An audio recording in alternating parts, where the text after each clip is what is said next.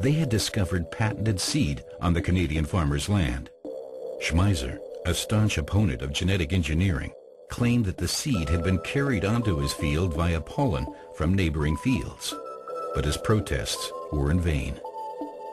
And it destroys the property of others. Whether it's an organic farmer or conventional farmer like myself, it is wrong, wrong, wrong. No one should have the rights by introducing something into the environment that destroys the property of others. Hier Lizenzen einzufordern, diesen Anspruch erhebt Monsanto, wenn ein Landwirt bewusst diese Technologie und das geistige Eigentum missachtet.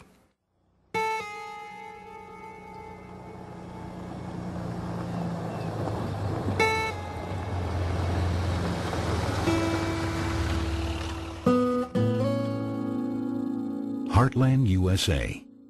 Here, the corporation decides for itself which farmer they will take to court. Farmers that buy supplies from Monsanto have to sign a contract that precisely defines the type of crop sown and the methods used, and which prohibits the farmer from using his own harvest again as seed the next season.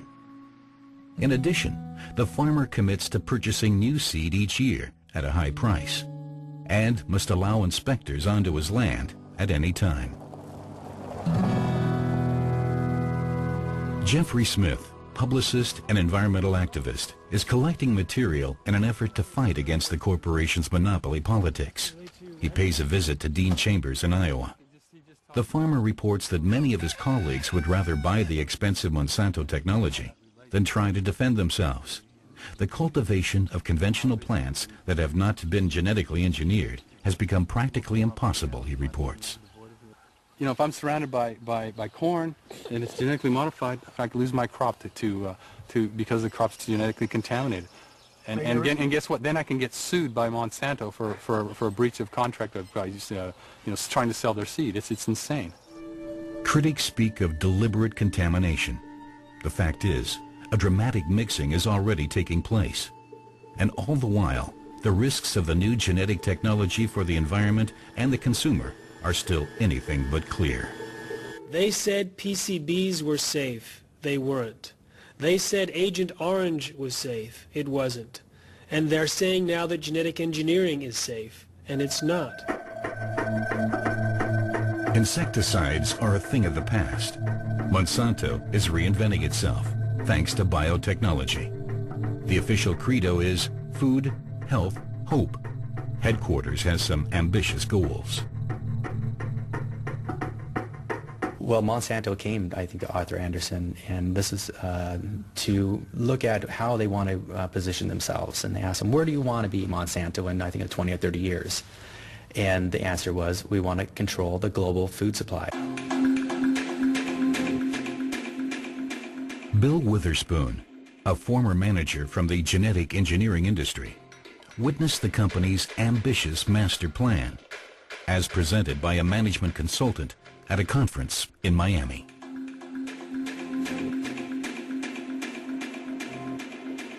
The consultant believed that Monsanto would, through controlling intellectual property, patents, right, worldwide control, not have to worry about market share because there would be no one else to compete against them.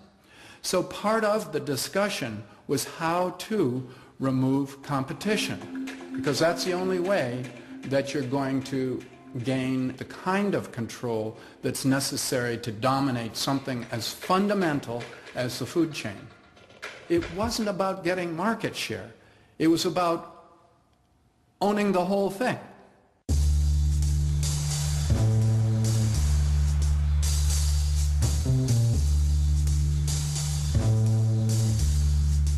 Farmers in Germany still have no idea how far the corporation is going to take its patent actions. Nonetheless, Christoph Zimmer is uneasy. The first laboratory results are in, and they are anything but encouraging.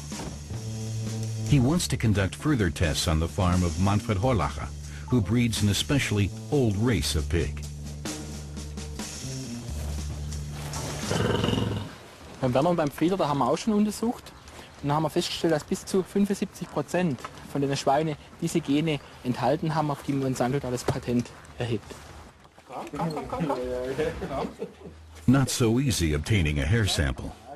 As if the clever Zhao wants to keep the genetic secret behind her ample proportions to herself, she can't be lured out of her corner. Some soy meal comes to the rescue.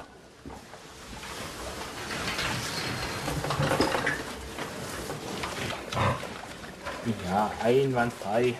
At the Horlacher farm, the breeders are also finding Monsanto's pig patent hard to stomach.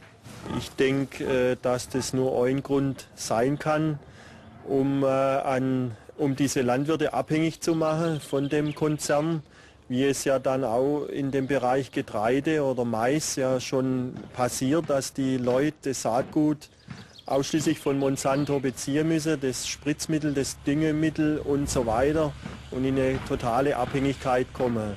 Wenn die pro Sau oder Ferkel, wo einen Stall verlässt, Gebühren kassieren können, ist das eigentlich eine Einnahmequelle, wo kein Ende findet. Ne? Entweder muss der Landwirt aufhören oder wenn er nicht aufhören will, dann muss er diese Gebühren bezahlen.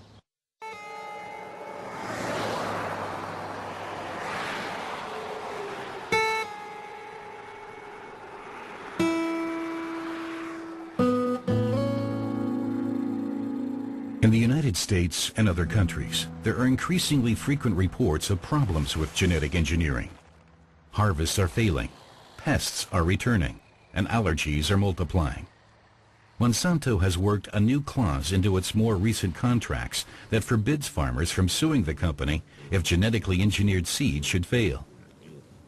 In some American states, farmers who feed their pigs exclusively with genetically modified corn or soy have noticed a mysterious drop in their stock's fertility.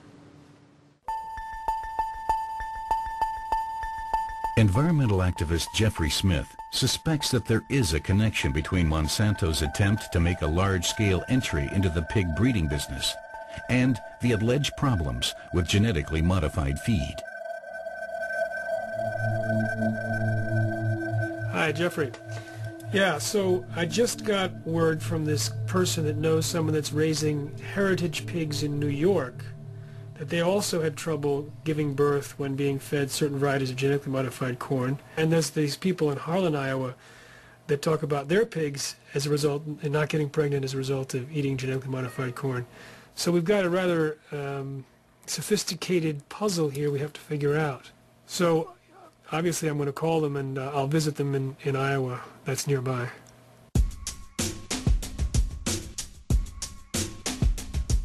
Jeffrey Smith wants to get an impression of the situation at the farm of Leland Kaufman, who recently had to give up breeding pigs.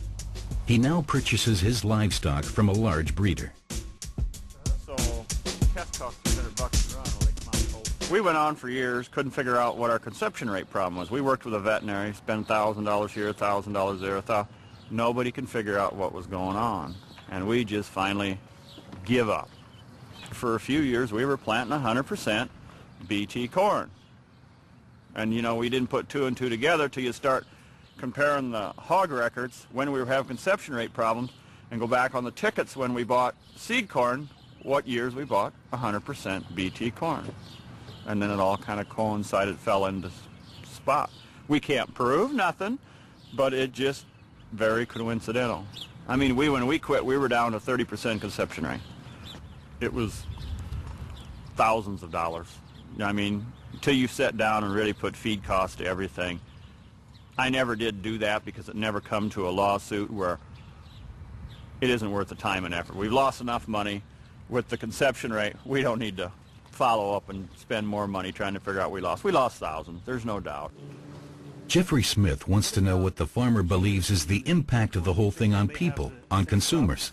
Nobody knows, you know, or they're not telling us, or they don't want to tell us. The big companies probably don't want to tell us, so now, who's the guinea pig now?